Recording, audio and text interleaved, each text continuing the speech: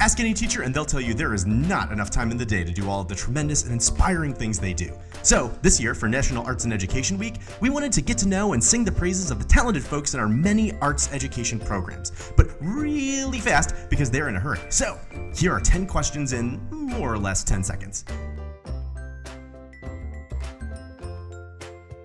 Brooke Collins. Doing scene work. I went to school at Reinhardt University. Cumbersome. This is my home. Penn. Cleveland State University. I grew up in Atlanta, Georgia. Green eggs and ham. Graduating from college.